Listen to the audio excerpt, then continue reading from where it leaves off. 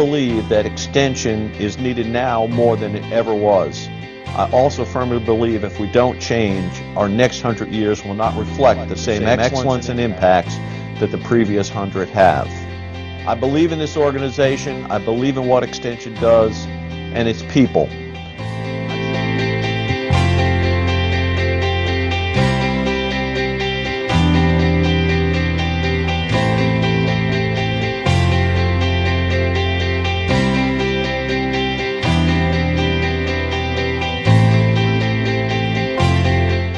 Change requires that those limited resources be utilized in the most efficient way possible to get the results most desired by the organization experiencing the change. That's the role of pruning in times of change, to create a stronger structure that makes the most efficient use of its resources to deliver quality results.